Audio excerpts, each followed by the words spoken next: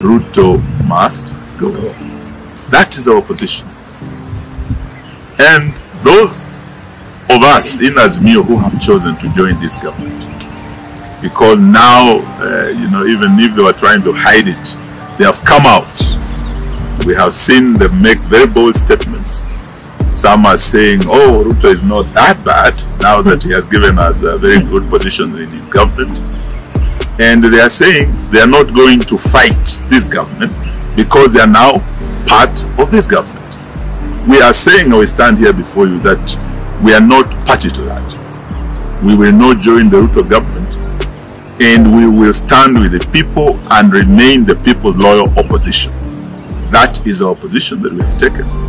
We wish Mzee very well as he goes to Addis Ababa, because we can see him building the momentum and gaining ground. He's been to several countries and the support is growing. So we see him succeeding and we wish him to succeed. But as he goes forward, we must, and we are going to tell Kenyans within this week as we hold our Azimio Council meeting, that part of us who are going into government will be released to join government. And we will remain under the leadership of Stephen Kalonzo Musyoka as Azimio to fight for the people of Kenya. Why we must do that is because in any democracy, there must be the issue of accountability.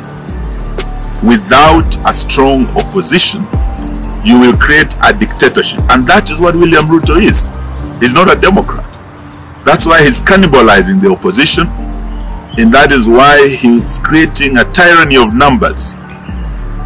Once he has those numbers, you can see him again back on the rooftops, making more and more promises, more and more lies are being told.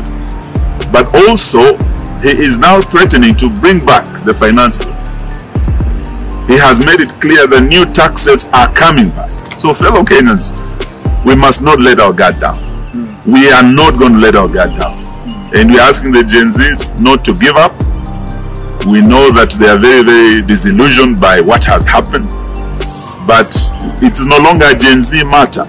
In fact, we want to encourage the Gen Z to have a new approach, that we are now a Gen Zote approach, an all hands on deck approach, so that all Kenyans come together to stop the taxes that are coming. Because with the numbers that have been gained now by the broad-based Nusumukate government, these taxes will go through Parliament because Parliament has been state captured.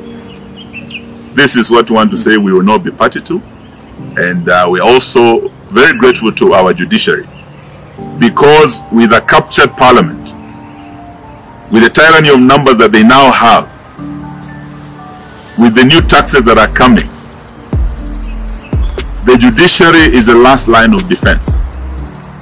Just last week, they had passed an amendment to increase the road maintenance levy, increasing fuel from 18 shillings to 25 shillings. The court stopped that. We have electricity tariffs going up. So we want to pray for our judiciary even today as we pray for Kenya, that the only remaining arm of government, the judiciary, that is our last line of defense, should not also be captured by the state as Parliament has been captured.